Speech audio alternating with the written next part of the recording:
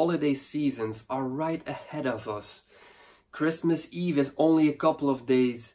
I'm sure a lot of you have already found their Christmas presents, but some of you will be working really hard. They have deadlines from their boss, or maybe you're working for yourself and you have some last-minute business deals to complete, and so you haven't found the time to go Christmas shopping. Or maybe you are overwhelmed by the amount of fragrances for women available. And yes, that's what we're going to talk about here today. Fragrances to gift your significant other, your wife, your girlfriend, your sister, your mother. These fragrances have a very, very high rate of success with the ladies in general. They are very well received, and I myself adore to smell them on women as well. So always take into consideration, guys, this is still a subjective matter. This is my opinion, maybe not yours opinion, but in general, like I said, they are very well received. I can't really see too many people dislike these scents, so they have a high rate of success. Things that are recurring in these 5 fragrances, they are sweet. They have, all of them have actually the note of patchouli, which is an earthy, seductive note that gives it a little bit of seriousness, but at the same time makes it a little bit mysterious. 4 out of the 5 fragrances also have the note of vanilla, which is a sweet, gourmandish note, often used in oriental fragrances, but here today in this list, vanilla, patchouli, and also sweetness. Sometimes it's obvious sweetness from like caramel. Other times it's sweetness out of floral notes, like some white florals smell sweet as well, like jasmine or tuberose. Or even on the fruity side, we have notes like pear and mandarin orange in some of these fragrances, which are juicy and sweet notes in fragrances as well. So the combination of these notes will get you mouth-watering right now, I'm sure. So without further ado, let me start out with the first one. And this is a fragrance that has supposedly been reformulated. It has changed packaging and it has changed name. But I have to tell you that it is worth mentioning.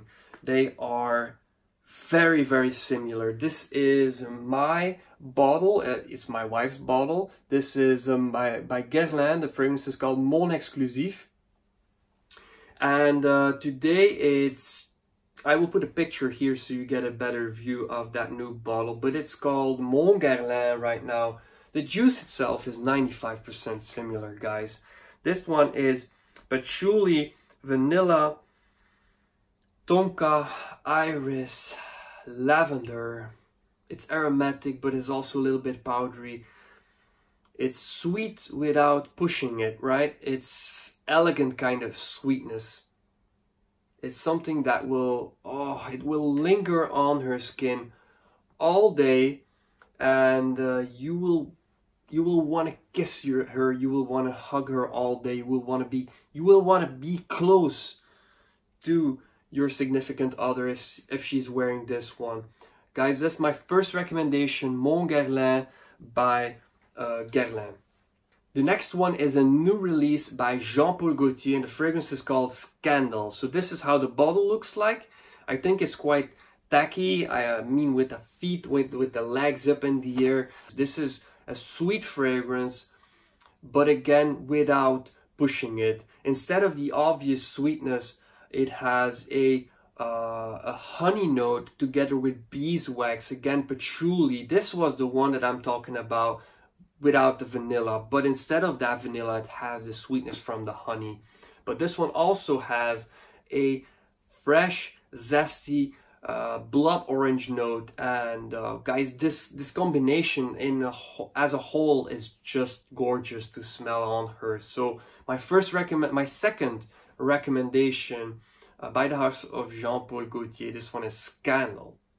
Next is a fragrance by Lancome, a fragrance that is well known with the ladies. So if maybe she has this one in her collection, maybe she has worn it in the past, it's been on the market for a couple of years, but it's still very relevant. It's an iconic fragrance that is still beautiful to smell. I can't get tired of this one actually, but you know, be cautious if you know, if you have smelled it on her, maybe she wants something new, so take that and take another one out of this list in that case. But if she hasn't worn this fragrance in the past, or if you just think, what the heck, I want her to smell this good, yes, by all means, go with La Vie est Belle.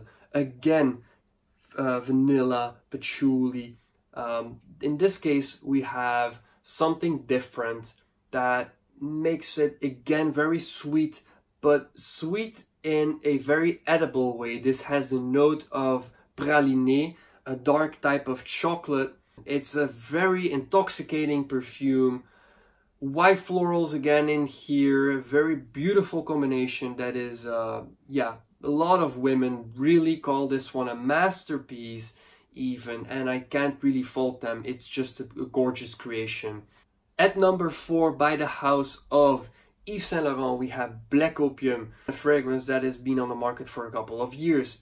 So it won't be the newest out of the bunch, but I really, really like this one. This has a little mysteriousness about it. Vanilla and patchouli again, but this one has a little bit more interesting notes like coffee and pear. I've seen a lot of fragrances that recently sport the note of pear, so it's something refreshing. It's something that, if done right, can be very mouth-watering. And yeah, I think the combination of these notes really works in a way. The coffee itself is not that detectable in my opinion. It blends well in the overall composition, but it's a very mouth-watering fragrance again, very seductive, and like I said, a little bit mysterious. Something that I have to mention, maybe if you're looking for an alternative to this fragrance, by the house of Montal. Now this one is a little bit more expensive, but maybe you can find a good deal out there. It's still not the most expensive fragrance ever. By the house of Montal, this is Oud Amazing. Now the difference is Oud Amazing has a oud itself, and it also has a note of leather. Some of the fruity notes are also a little different, but I'm saying the overall vibe makes me think about Black Opium. They are definitely not substitutes. They are just similar fragrances to check out. If you like Black Opium, definitely check this one out if you have the opportunity. So by Yves Saint Laurent, Black Opium, and Oud Amazing by Montal at number 4 on this list. And then last but not least, we have by Chanel, Coco, Mademoiselle. Guys, this fragrance, my mother has worn this one. My grandmother now has a bottle for herself. Each and every woman wearing this fragrance smells incredible. I mean, it makes each and every woman wearing this fragrance shine bright like a diamond. It's just incredibly elegant, gorgeous.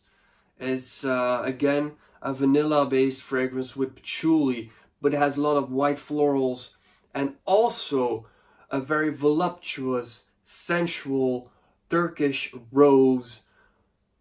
Guys, beautiful stuff, just beautiful. Mandarin orange again. It has the whole package, and I like every other Chanel fragrance, this is really, really classy, really elegant. So a timeless fragrance, like something that will stand the test of time and something that will still be very relevant in 30 years. I'm very sure about that. So I hope maybe you have a sparkle of hope to find that great scent for your wife or girlfriend or mother or sister. By watching this video, I hope you enjoyed this content. If you have any questions about these fragrances, shoot me a message. I will gladly respond. I hope you have some great holiday moments with your friends and family, your loved ones. I hope you enjoy the upcoming days. I hope you smell excellent as usual, guys. Thank you so much for watching, and I'll see you gladly in the next one. Take care. Bye bye.